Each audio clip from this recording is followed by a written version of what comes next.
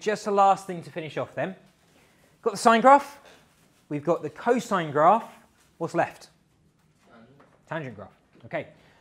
So the way to get the tangent graph, a little bit more awkward, but I think we'll be okay. We need to come back to this triangle here. Remember the triangle which we've got over there in the circle? Okay. Just literally pull that triangle out, and we've got it here. Okay. So what did we say x was equal to? 0.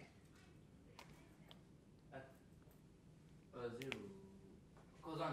Good, yeah, so x was equivalent to the cosine of whatever angle we've moved through. That's just the trigonometry part, okay? And therefore the y was equal to, good, the sine of whatever angle we've moved through. Okay, good. So let's just think about this right angle triangle. We can get a couple of useful identities out of this. First things first, if I was going to apply Pythagoras to this right angle triangle, like it's right angled, I could apply Pythagoras to it, what would it be in terms of cos and sine? Sine squared plus cosine squared equals 1. Perfect, you see that? So I just simply take this side squared.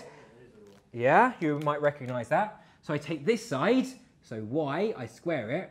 I add it to this side, which is x, and I square it, and I get this side squared, which is just 1 squared, it's just 1, okay? So y is equal to the sine, so I get sine of theta. Now I could write sine of theta like this. Sine of theta, I want it all squared, so I could put a big bracket around it and then put that. But I don't know, that kind of looks a bit clunky. You happy like big brackets? Yeah, perfect. Do you know why? Okay, because it's exactly this reason. Because I don't want to keep writing loads and loads of brackets, okay, if I get rid of those brackets, some people are lazy. Now you notice when I write my sines and my coses, I always put brackets around the angle. But some people are quite lazy and they just write that, okay? Now if I go sine theta squared, let me just move that down a bit, sine theta squared, what do I mean? Do I mean the whole thing squared, or do I just mean the angle squared? When we write it like that means just the angle squared. Yeah, exactly, because it gets a bit confusing, right? That's not what I mean here. I want the whole thing being squared. To illustrate that, without having to put big brackets around it, I just simply put the squared next to the sine, okay? Because the sine is the function, okay? I want the whole thing being squared, so I just write it like that. So if you ever see that, it means the whole thing being squared. You happy with that? Okay, so it'd be sine squared theta, okay, plus my x squared, but that's going to be cos, and I want cos of theta all squared, so I'm going to go cos squared theta equals 1. Okay, so that's my first identity. Now just hands up, who in here has seen that before? Yeah? Okay, so 3 of you. Okay, so that's one identity. That's one identity. Just store that in the back of your minds. Okay, but remember, I want tan. Okay, so this is just a right angle triangle. How would I ordinarily get tan? What would I have to compare? Yeah, exactly, because this is the angle. Okay, so if I want tan of that angle, I'm going to have to compare the opposite, which is y, to the adjacent, which is x. Okay. And I know that y is sine of theta, that's literally by my definition which I came up with, and my x is my cos of theta. So in other words, I'm saying that tan of theta is equal to the sine of theta divided by the cos of theta. Okay? You happy with that? Right? Now actually, strictly speaking here, I should put 3 lines instead of 2 for my equals. Does anybody know why? So here, you notice I've changed 2 lines, which were equals, to now 3 lines. And same thing up here. Does anybody know why? What's the difference between this versus this? Denise, do you reckon you know? I don't know how to explain it, but it's used to prove for proving. Yes, absolutely, absolutely. So this thing on the left-hand side, how would we say that in words? Equal to, yeah? Literally the same as. Okay, so you've got equal to. Okay, how would you say this thing? Does anybody know? We'd say equivalent to. Isn't that the same? Good question. They're similar. But in mathematics, it means a very, very different thing, or subtly different thing, not very different, okay?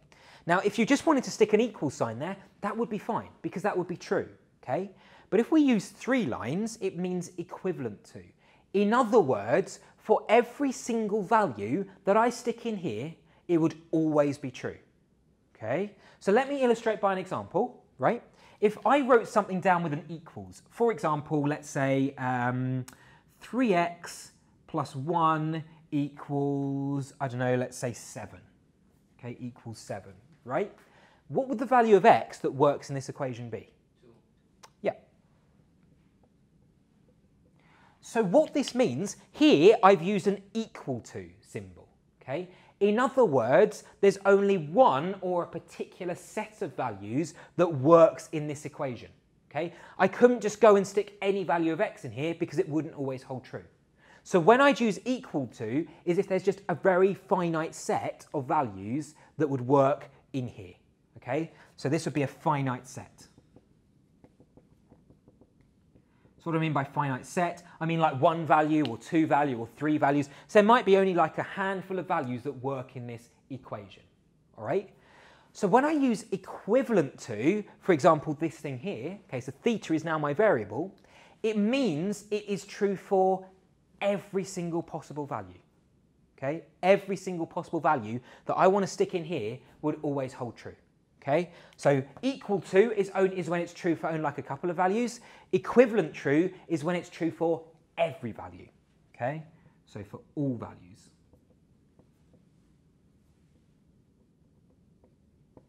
Does that make sense between the difference? Yeah, so it's only a subtle thing, but sometimes I might write this down, sometimes I might write this down. By the way, if you're not sure, go with equals. Okay, because that will always hold true. Like there'll always be a finite set, even if every single value works. Okay, so if you're not sure which one you should use, just stick with equals. Okay, but strictly speaking, you should write 3 there because it's true for every single value. Make sense? Good, fantastic. All right, fine. So now I've got my relationship. Can I rub this off? Yep. Now I've got my relationship, which I'm after. So I know now tan can be achieved by just taking whatever my sine value is and dividing it by my cos value. Okay, so I've got that, right? So all I need to do is draw a new set of axes underneath. You notice how I've laid this out? Done my sine graph at the top, my cos graph underneath. So now I'm just in a position where I can draw my tan value. I'm going to try and line them up. So this is going to be tan of my angle. Along here I'm going to have my angle, okay?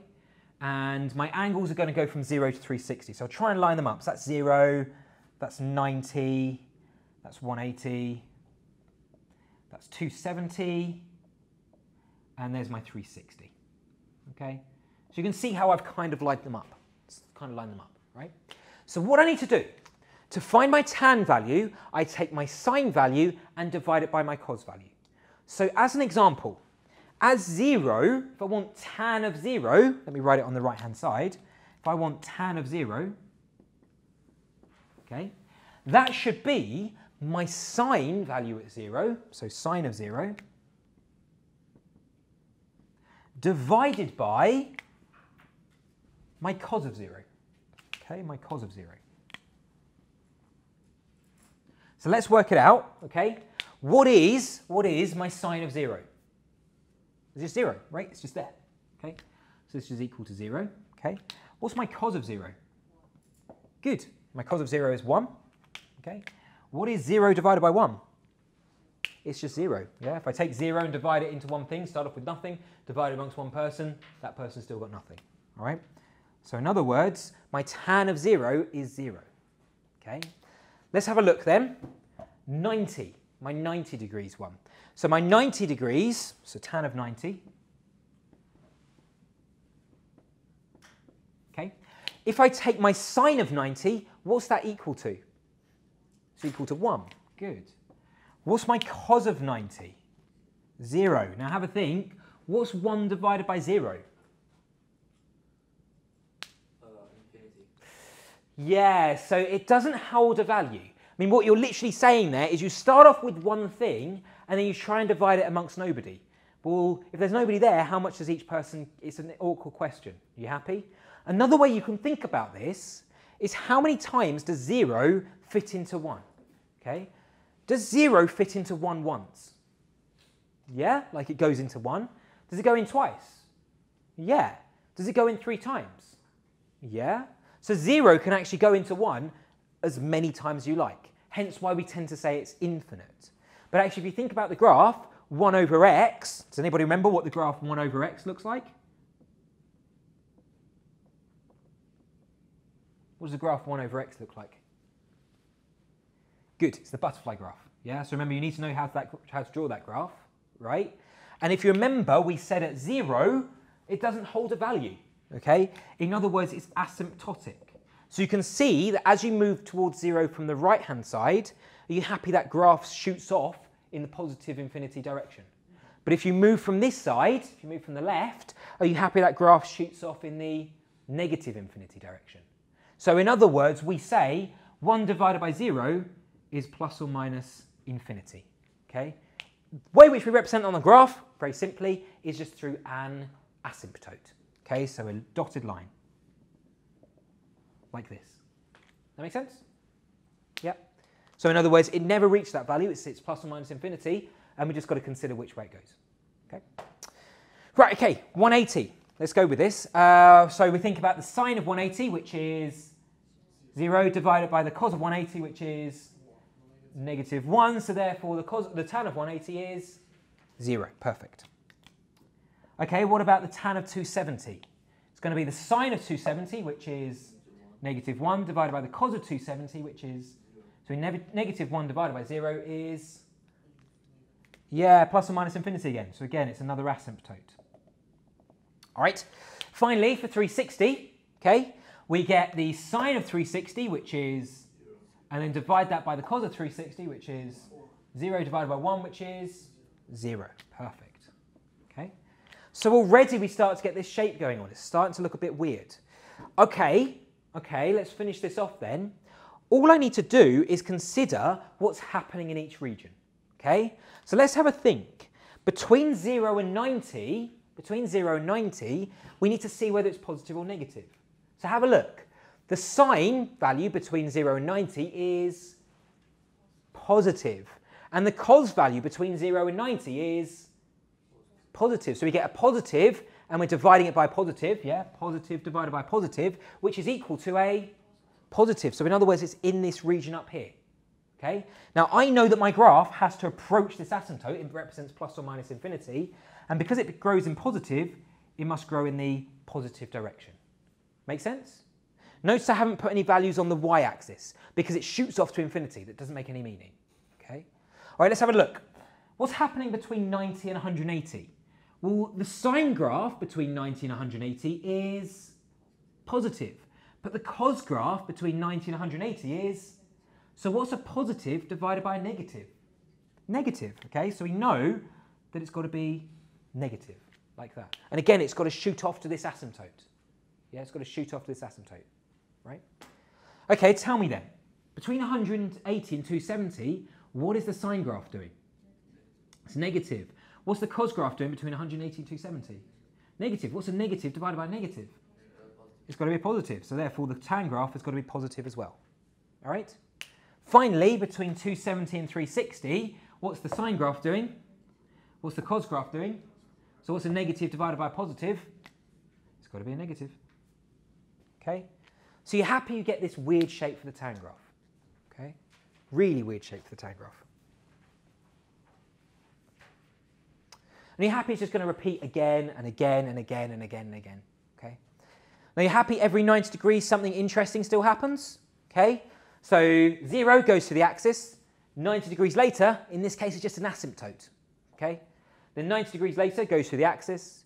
90 degrees later, asymptote. 90 degrees later goes to the x-axis. Do you think you have to go through all these steps, or just remember the way the No. graphs are made? No. So effectively, the last sort of few minutes, okay, everything that we've done here, you just need to know how to draw that, that, and that. Okay? You don't need to go through all this process. But are you happy? I needed to go through all that process, otherwise you'd be like, what? Yeah?